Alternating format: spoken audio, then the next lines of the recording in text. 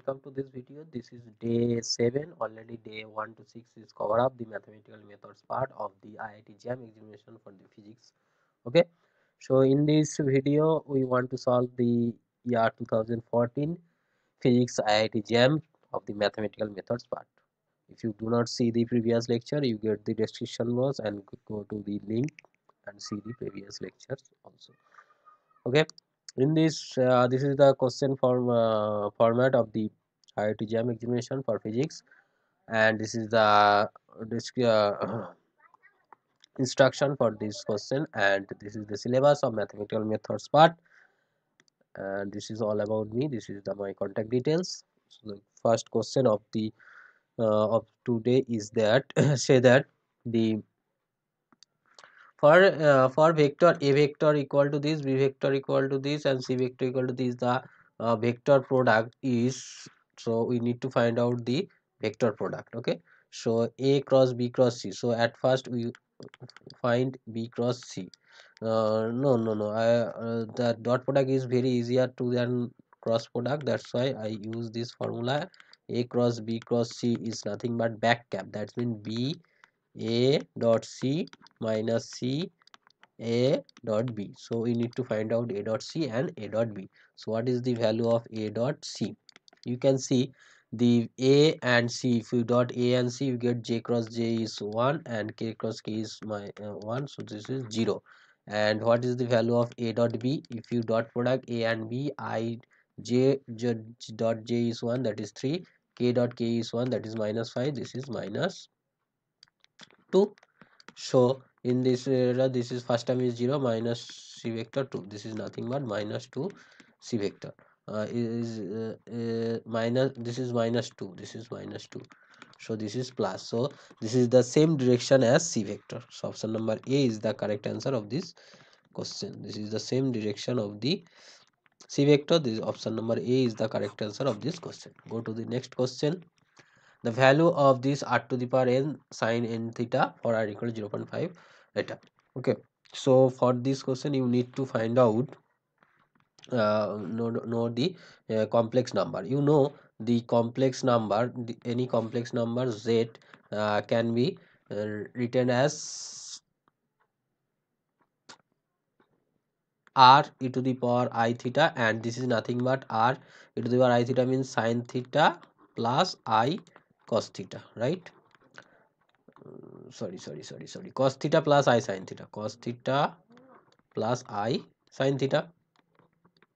So if this if we expand this, this is r to the power 0 is 1 and sine 0 is 0, so for n equal to 0 this will be 0. For n equal to 1, r sin theta, n equal to 2, r square sin 2 theta, n3 rq sin 3 theta, and so on. So this so if r equal to this, so r z square, what is the value of z square?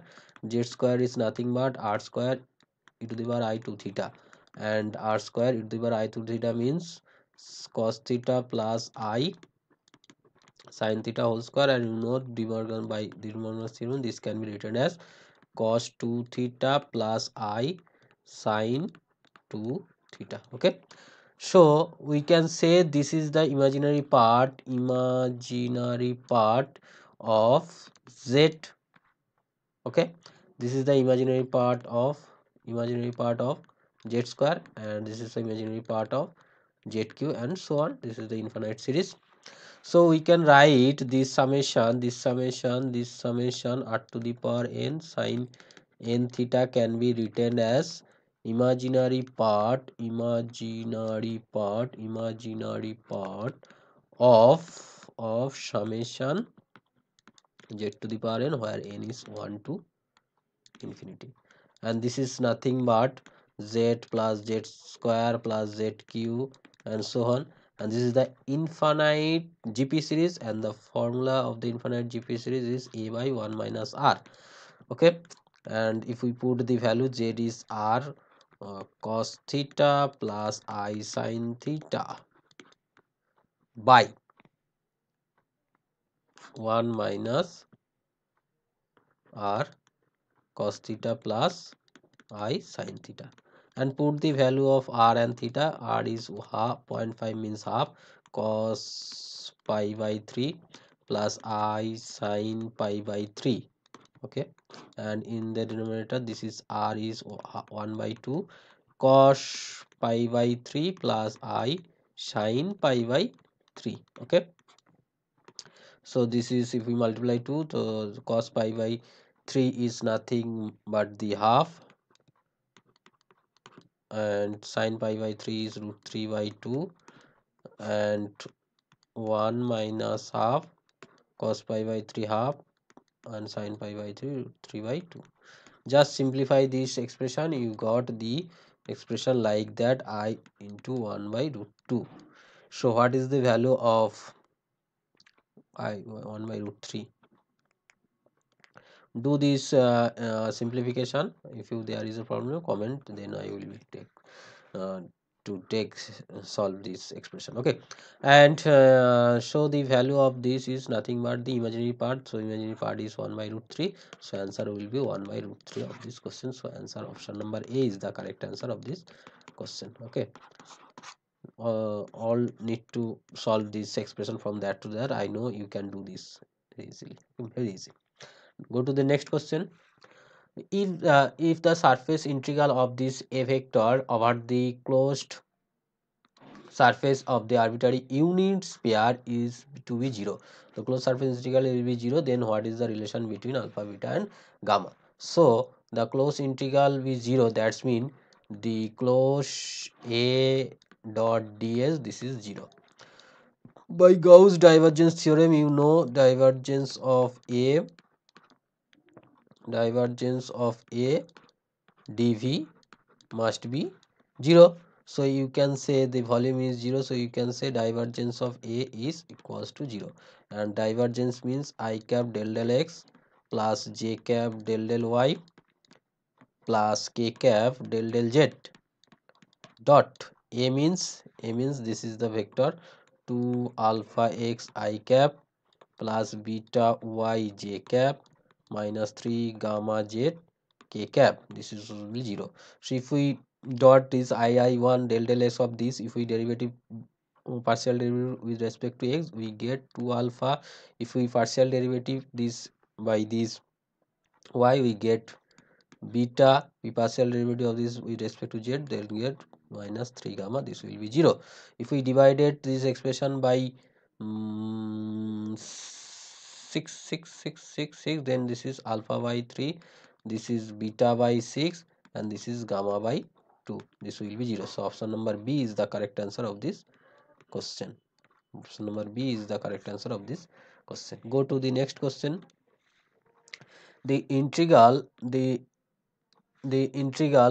about this vector where r equal to this, and take this square and this is the okay. So what is the value of the integral is L? The value of integral L is, so what is the value of L? L is the nothing but the integration A dot dl. Okay, and you know by Stokes theorem, this is the curl of A, this is the curl of A dot ds, this is the contour integral, and this is the surface integral. So you need to find out the curl of A. What is the value of curl of A? This is I cap, this is j cap, this is k cap del x del y del z.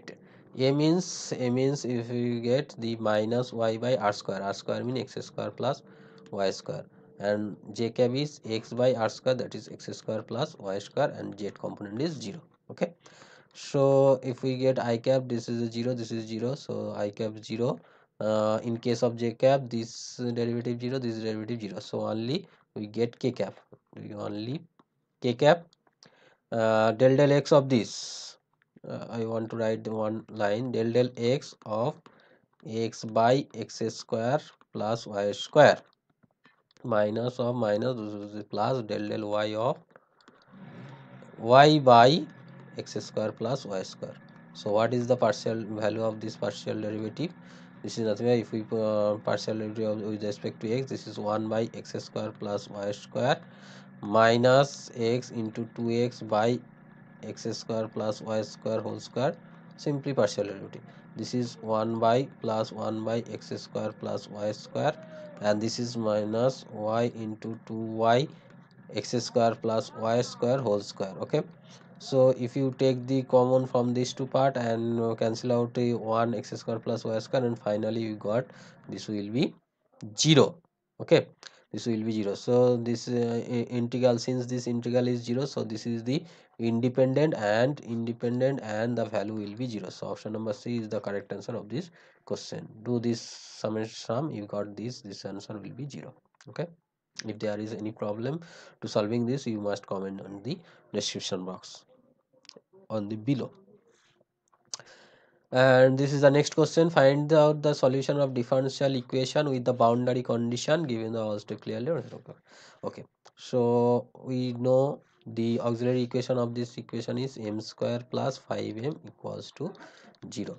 So we take m as common, so this is m plus 5 equals to 0. So either m is 0 or m is minus 5. So the solution of this equation is nothing but a e to the power m1x, which is 0 into x, plus b e to the power m2x, which is minus 5 into x.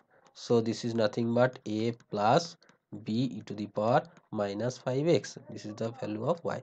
So to solve this a and b, we have a boundary condition. So we need to find out dy dx. What is the value of dy dx? This is nothing but minus 5 b e to the power minus 5x. Now put the boundary condition where it is the y0 is 0, that means at x equal to 0 y is 2. That is, in this equation we got 2 is a plus b e to the power x to the power 0, which is 1. So a plus b is 2. This is equation 1. And second one is dy dx at x equal to 0 is 2. So if we put this value, so 2 is nothing but minus 5 b e to the power 0, which is 1. So b is nothing but minus 2 by 5. If b is 2 by 5, so a is nothing but 2 minus b, which is 2, plus 2 by 5, which is nothing but 12 by 5. So we got the value of a and b. So answer of y is a is 12 by 5 plus b is minus 2 by 5. So this is minus 2 by 5 e to the power minus 5x. This is the answer of this question.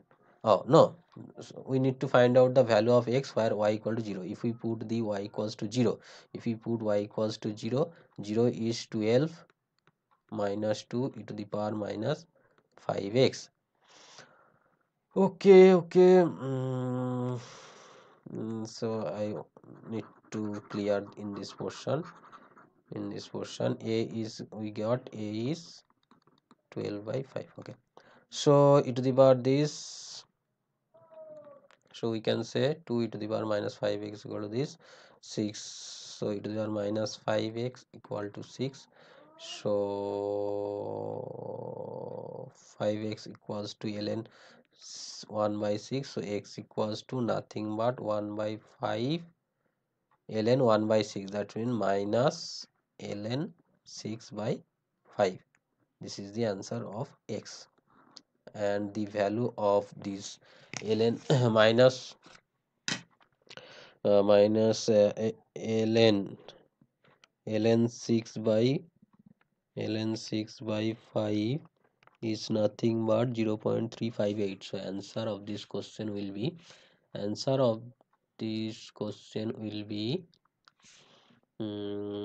minus, answer of this question will be minus 0.358. Okay, this is the answer of this question, 0.538. Okay, thank you. Please subscribe this channel if you are new in this channel, and if already subscribe this channel, then thank you, and press the bell icon to get the next video notification. Take care. We will meet in the next video as soon as possible. Thank you.